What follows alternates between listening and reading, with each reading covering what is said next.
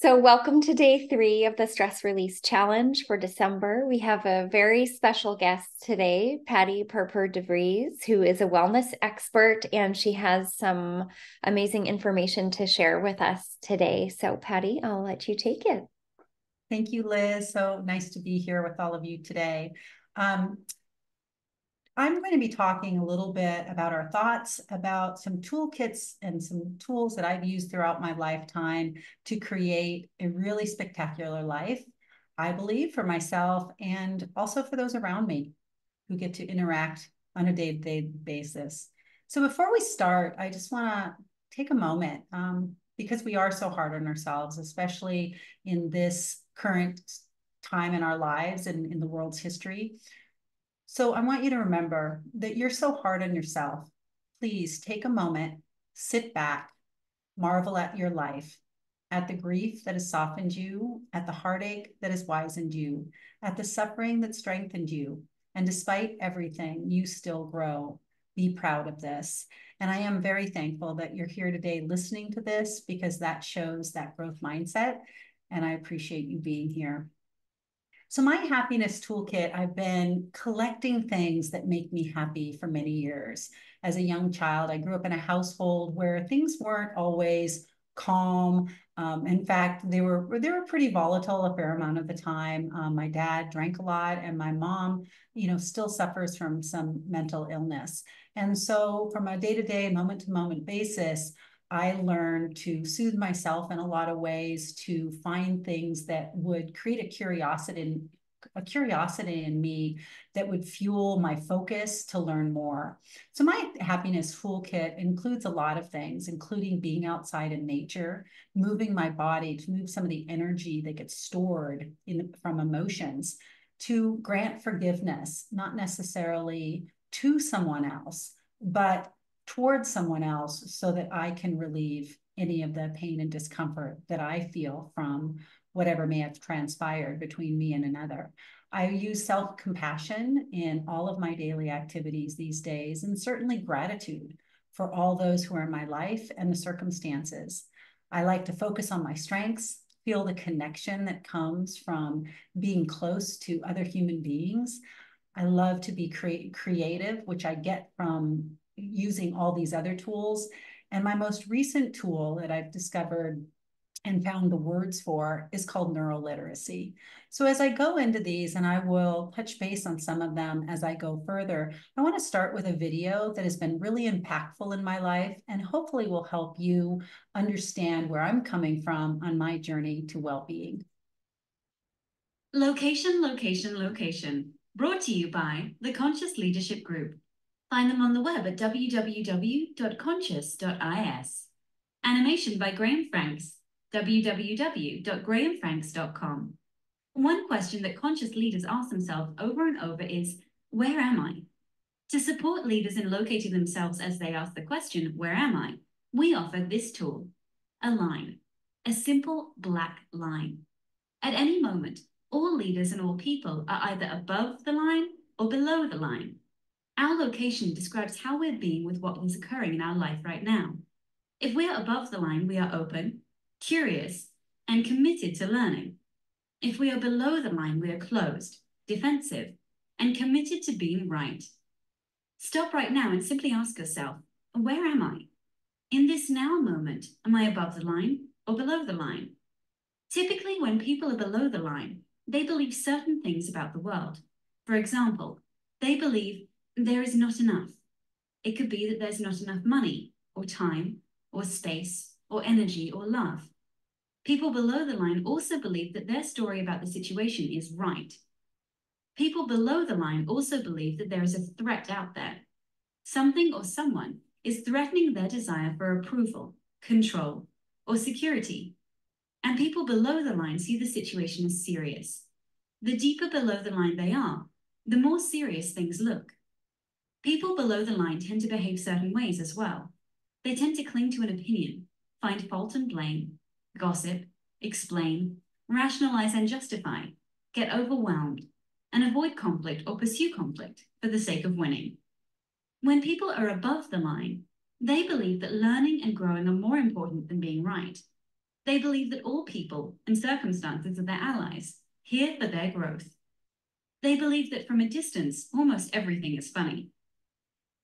People above the line live in curiosity, listen deeply, speak unarguably, question all their beliefs, and live a life of play. Now, knowing what you know about being above or below the line, where are you? One thing to know as you consider this question: we're hardwired to go below the line. Literally, our brain is programmed to perceive threat, and when it does, a chemical cocktail courses through our veins, and we go below the line.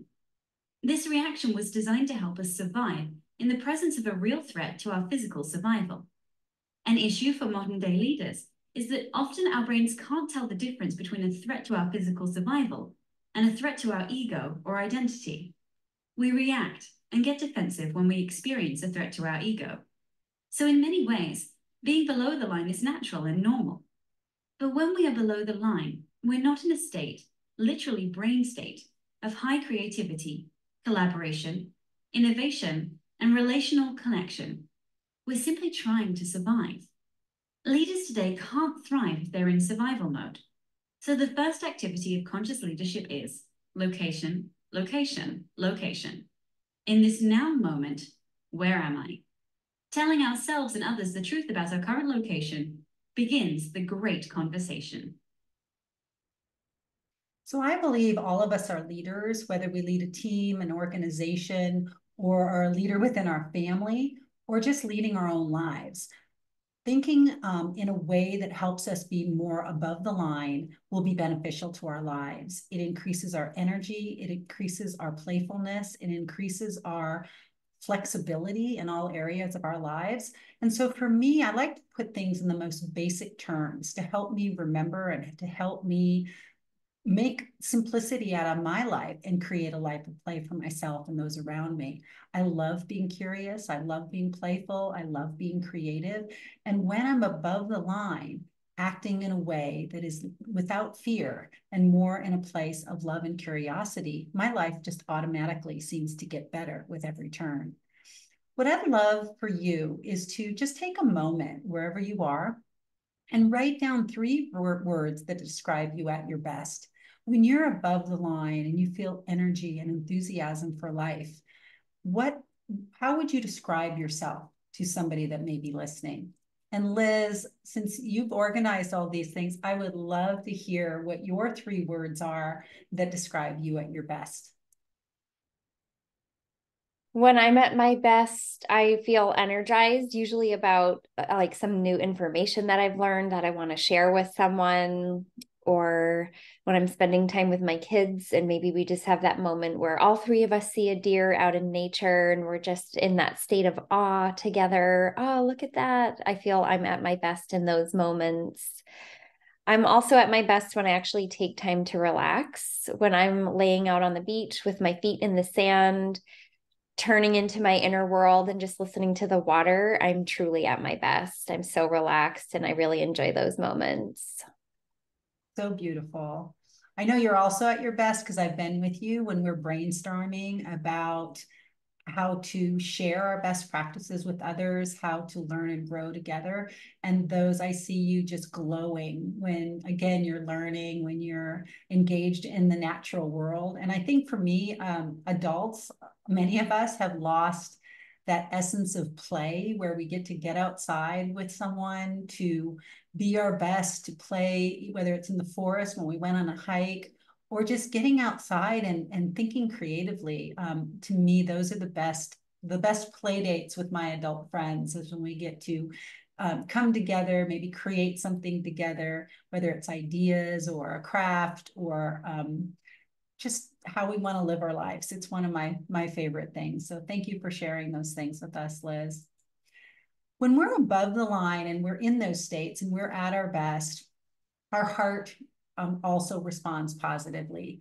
And when we think about heart rate variability that has been researched extensively by HeartMath, when we're above the line, as described in the video, our heart rate is just smooth and you can see it. And you can see where our heart rate goes and that variability when we're frustrated. It becomes jagged and incongruent.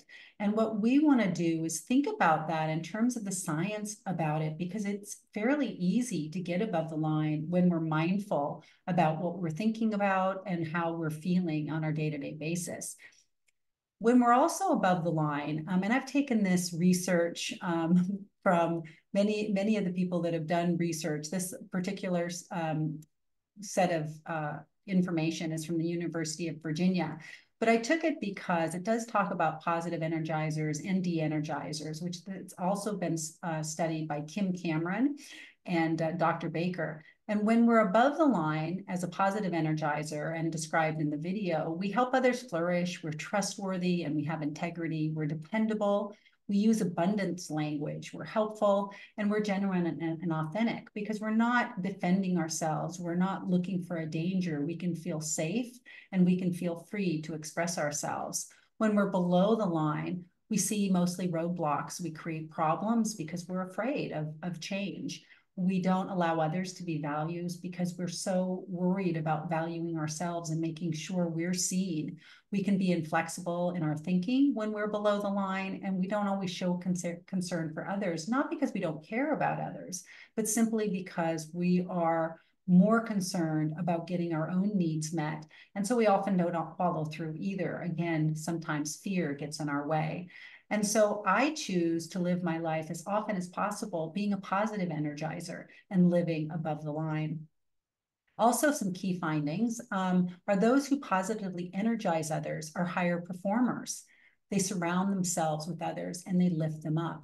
Positive energizers tend to enhance the performance of others, and people who interact with or are connected to these energizers also perform better.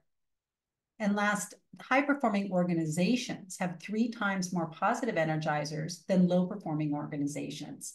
My goal is to work with positive energizers within organizations to help them see that simply by making an effort to be above the line and living their best life, living as the best person, their best version of themselves, we can change organizations. And it's going to happen just one person at a time, being able to live above the line. And when groups decide to live above the line, work together to lift each other up, it can have powerful effects.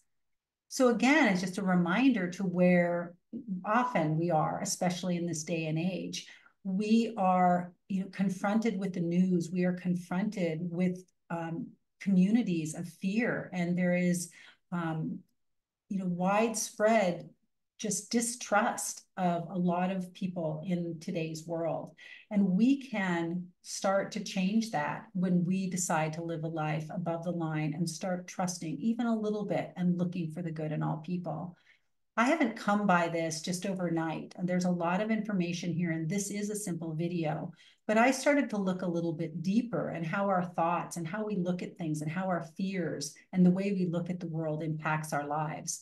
I started reading a lot of books as I spent time in nature a few years ago. And some of the books I read were How to Change Your Mind by Michael Pollan, Change Your Thoughts, Change Your Life by Wayne Dyer, and certainly some other books, including the Tao Te Ching, Becoming Supernatural, which has a lot to do with our thoughts, and Living in the Life by Shakti Gawain. These were all very influential for me over the past few years as I started looking at the way my thoughts impact my productivity in life and how I show up in the world. It certainly came with a lot of inner confrontation, inner dialogue, and a real looking to see how I want to show up in the world based on my values and my historical context. Some of the daily reminders that I came to that I want to share with you because I believe that they're vital is that the first one is that it's important, I believe, for all of us to recognize our value, to recognize that we all have a spark inside of us that gives us life. And that same spark is in all living beings. And once we realize how special that is, oftentimes after we lose a loved one and we realize the fragility of life and how important it is to love, a loved one while they're here. Oftentimes when we lose that loved one, that's when we start to really recognize the value of life and how important relationships are. Secondly, I found it really important to start to inventory my strengths and opportunities, not necessarily just to feel better about myself, but oftentimes that has that impact. But most importantly, so that I can start to realize how I can use my strengths and find opportunities in the world to give my gifts back and to share them with others that may want to learn from me through my words or my actions or what I create. Third is that I chose to select my mindset on a day-to-day basis, to choose to have a growth mindset, to trust until proven that I can't, and to create positive relationships with all those around me. Having an open mindset, a growing mindset, a curious mindset certainly has served me my life. Lastly, it's really important that each of us find a way to share our gifts. And I believe when we share the gifts that we have and we do it from the heart and we do it from our point of where we understand our values, that we can start to really enjoy life to its fullest. We can start creating boundaries for ourselves for those things that don't align with these areas of life. If they don't align with my values, I say no. If they don't align with what my strengths are and the opportunities I see for sharing my gifts with the world in a positive manner, it's easy to say no now that I've found these things for myself. Now, I don't stay above the line all the time, and as many of you may know, we can choose to stay above the line, but then something unexpected will bring us back below the line. We all know that those days when we were so excited, maybe we just graduated from a new course and we're excited to share the information, or maybe we got a promotion at work, or met a new friend and we get really excited, and then we go out and somebody dings our car or cuts us off in traffic, and we end up dropping below the line and reacting in a way that we are sometimes even really surprised about. And where did that come from? And I can't believe I said that. I can't believe I did that. Where did that happen? And that's when we go below the line. And so what I started to wonder as I was out in the hillside for many hours of many days of the past few years is, how do I start to learn more about my operating system, about the way my brain works, and how do these just random, outbursts or, a good cry, where do they come from?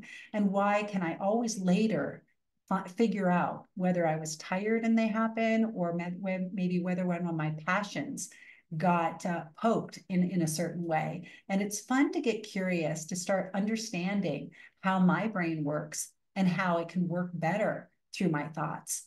I have a short video to show you that hopefully will explain it much better than I can. Here is a human brain. What are not shown in this image are neurons. Brain contains lots of neurons, billions and billions of them. There are more than 80 billion in most human brains. Neurons are cells that transmit and receive information via electrochemical signals. These signals are passed from neuron to neuron at the synapse of each cell, the area where two neurons meet. Each neuron has between 5,000 and 15,000 connections to other neurons. A group of neurons that fire together in a particular sequence is called a pattern. Neurons that fire together wire together. In other words, the more frequently two neurons activate in sequence, the more they are likely to wire together in patterns of activation. Every function of your brain is the result of patterns of neurons firing. These patterns firing in your brain both influence and are influenced by the way you experience life. These patterns play an enormous role in how we experience our day-to-day lives. So for me, it certainly does as well. It influences many areas of my life. And in fact, I haven't yet found an area where it hasn't positively influenced how I show up in the world. So neuroplasticity is the property of the brain to change its form, its structure, and its function through experiences and activities across our lifespan. Until about 2007, scientists believed that our brain, once developed, didn't change much until it started to decline in old age.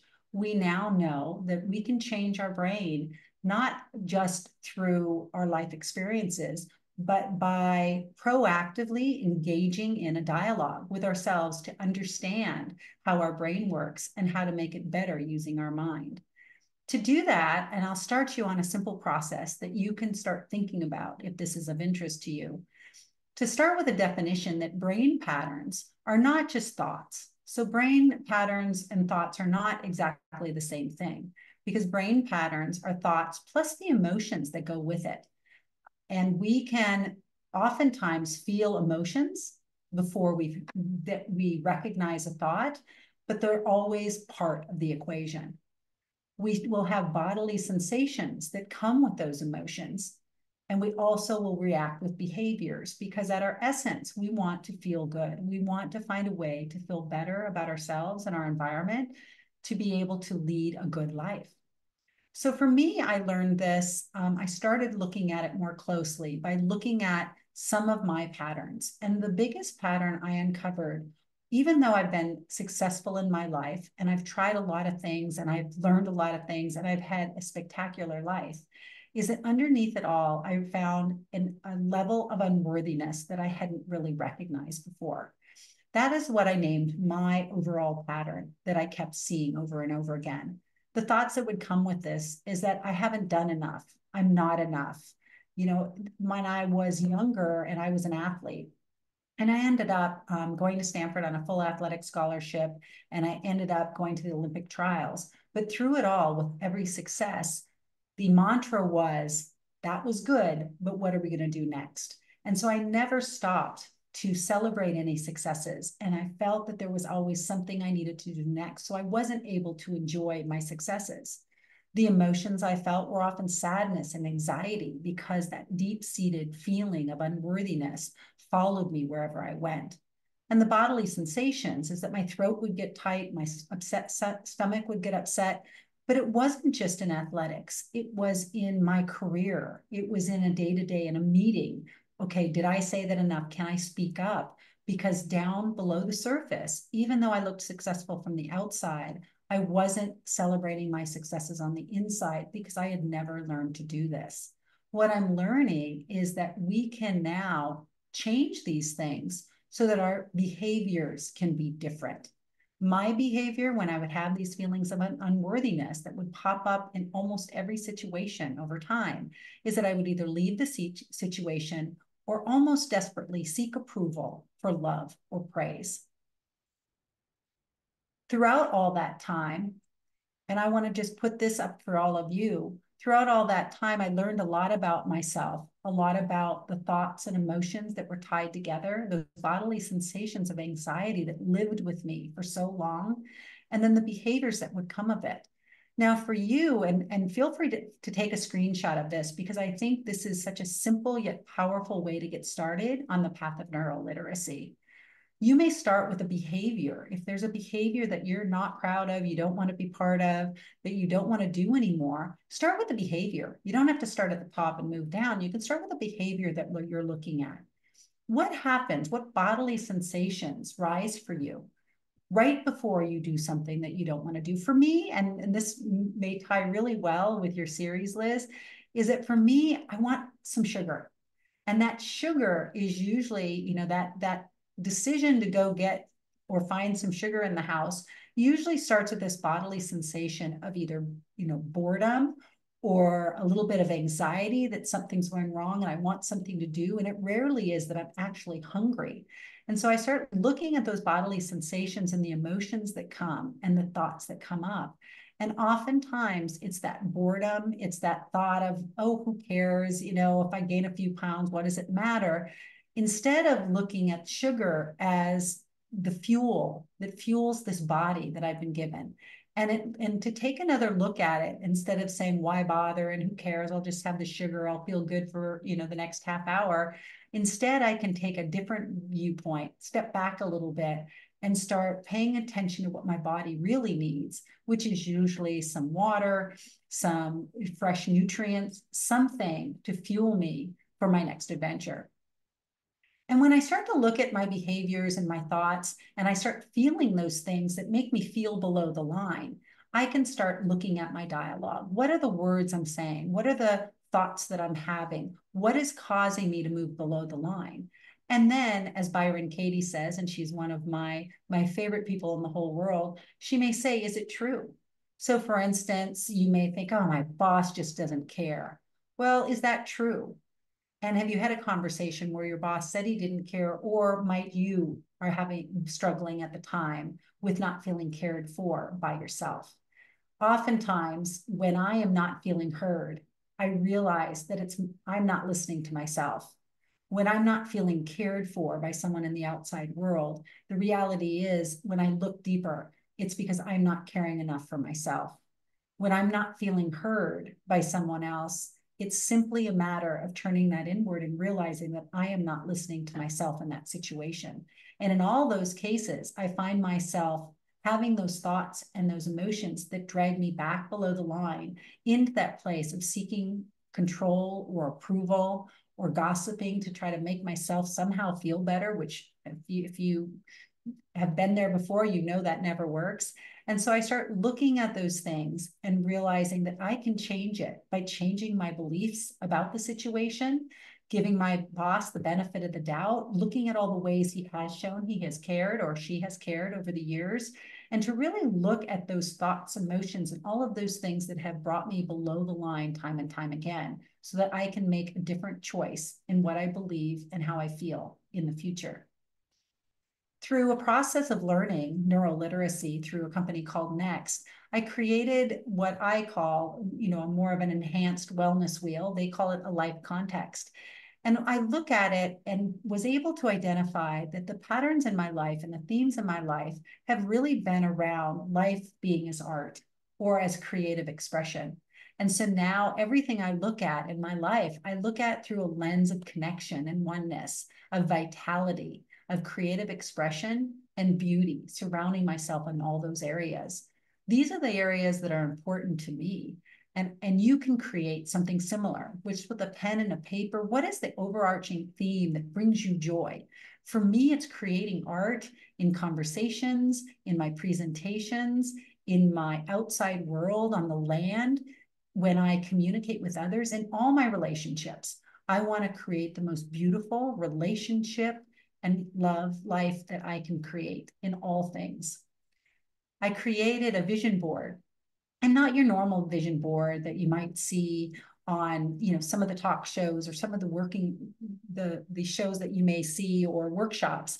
It's not about what I want in terms of any material thing, but it's about how I want to feel. I want to feel that worthiness. I want to feel the love of my family. I want to take care of that little girl that was a little girl who was afraid of many things when I was younger. And I want to create a life of beautiful expression. When I get up every morning seeking to feel that energy and that joy in day-to-day living, I find joy in everything that I do. I love this quote by George Bernard Shaw, which is, imagination is the beginning of creation. When we start to imagine all that is possible in our lives, when we start to imagine all the things that we can do when we set our mind to it, I know that we are the writer, the director, and the leading performer in the play that is our lives. And play is an intentional word because I believe that's what it is. We can choose to show up in any way we want, and we can choose to create things of beauty.